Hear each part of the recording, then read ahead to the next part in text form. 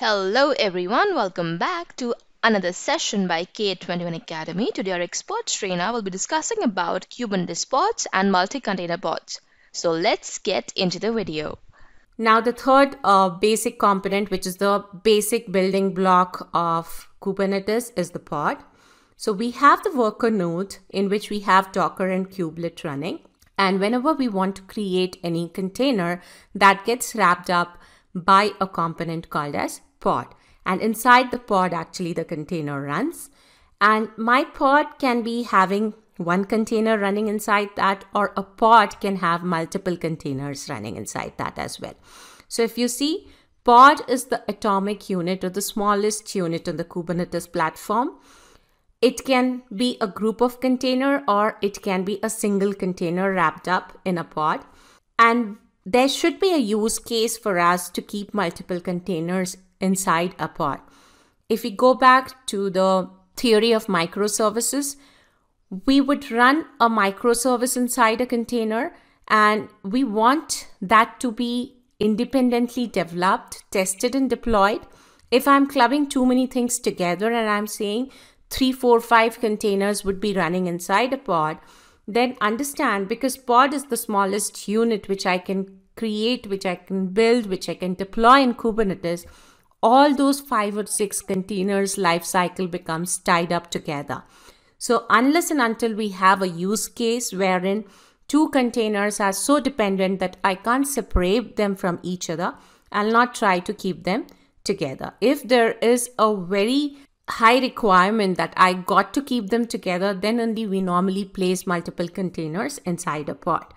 And in the container level, IP address was assigned to a container, but in Kubernetes, it changes. IP address is assigned to the pod and containers will use the port number. Like pod 1 will have an IP address, container 1 will be listening on a port on that IP address. Same here in the picture, if you see pod 2 will have an IP address and container 1 and container 2 would be using ports on that IP address range. So port namespace would be shared across all the containers in the pod. Pod has an IP, container has a port in case of Kubernetes. So till now, we have seen pods which have single container in it. But yes, we can have pods which can have multiple containers residing or wrapped up by the same pod.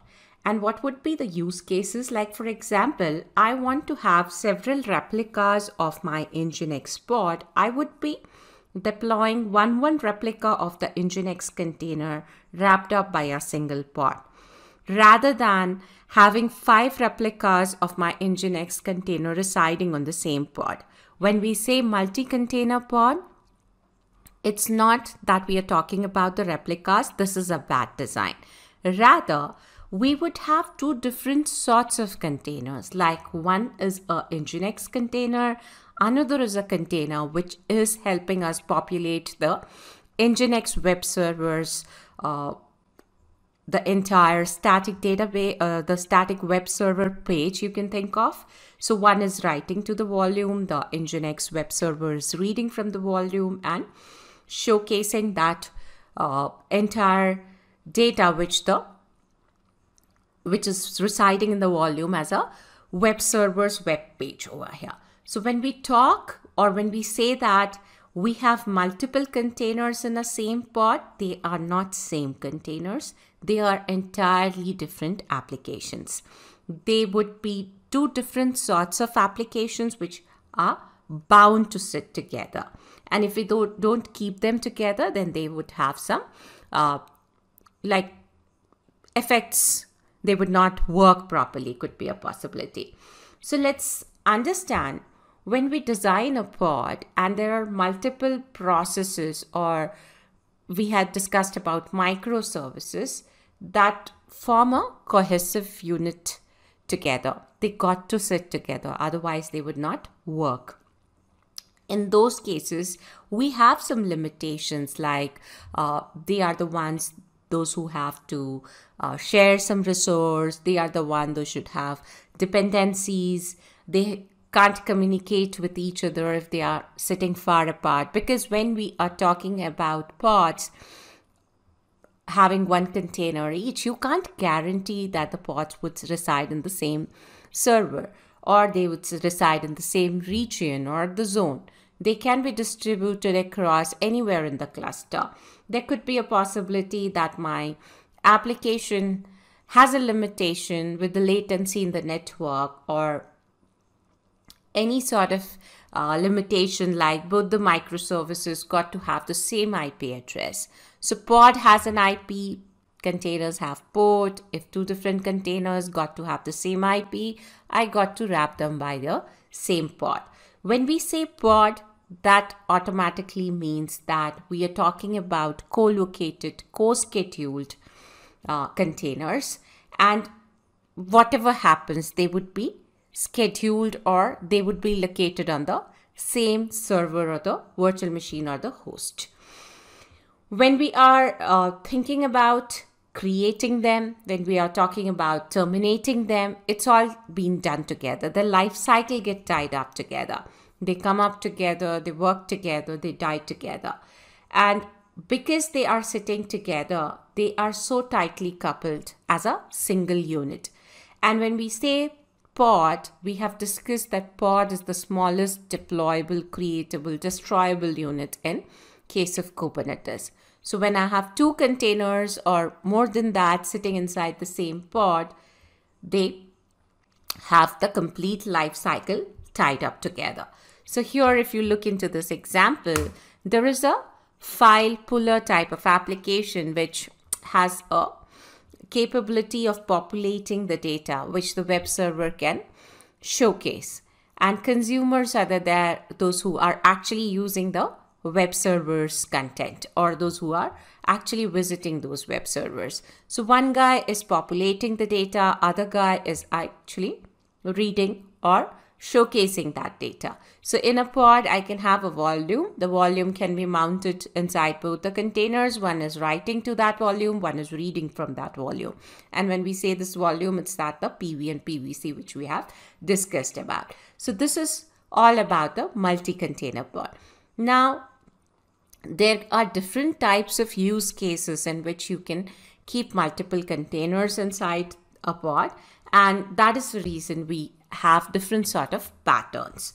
So we will discuss the patterns one by one. When we say multi-container, that itself says that it's a pattern, and in that you can segregate different sorts of pattern as well.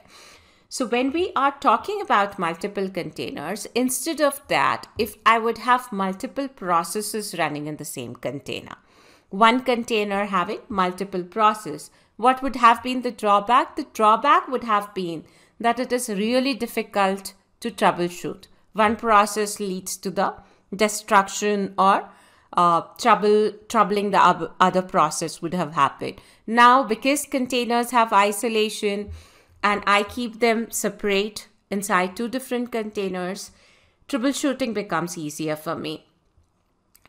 Even though I have that pod limitation many a times, inside the pod, we can just restart the containers as well. That liberty we have. But if two processes are sitting inside the same container, it becomes very difficult to manage their entire life cycle and debug the issue. So when we thought of making multi-container pod, we understood that they are tightly coupled applications which got to get co-located or managed together.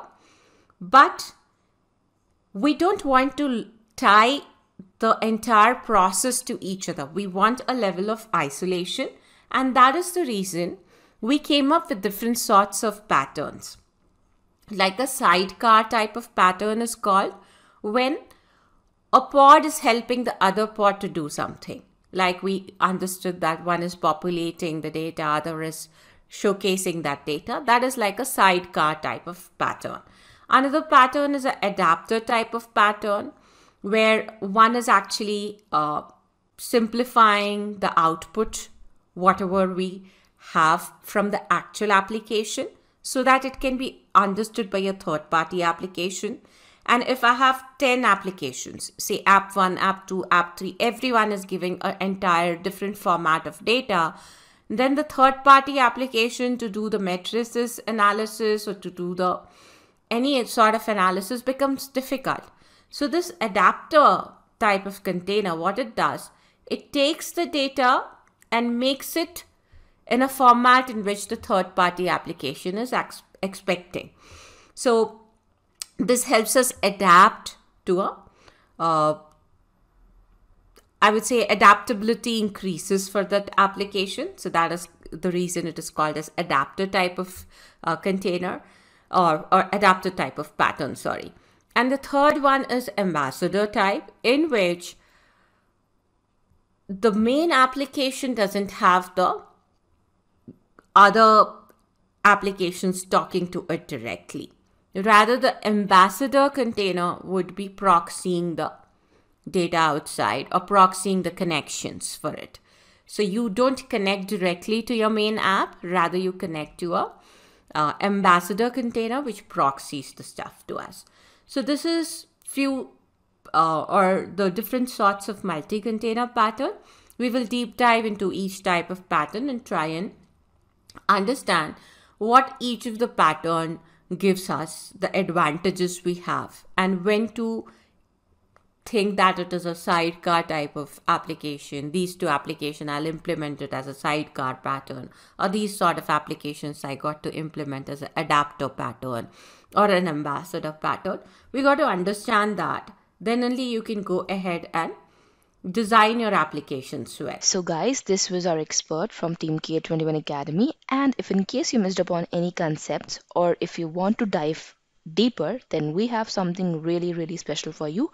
We have our free class on Docker and Kubernetes certification to get you higher paying jobs. And in this interactive session, we'll be learning about why learn containers, that is Docker and Kubernetes. You'll be learning about the whole Docker container architecture. You'll be getting to know about some hands-on demo.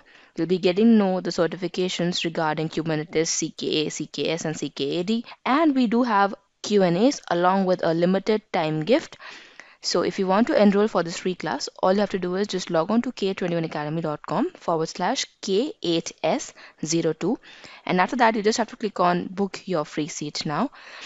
And after that, you just have to select an event date according to your availability, add your name, your email address, your phone number, and click on yes, save my seat. Moving ahead, you'll be seeing this kind of URL. You can add this URL to your calendars, and I'll see you in the free class. Till then, take care and keep learning.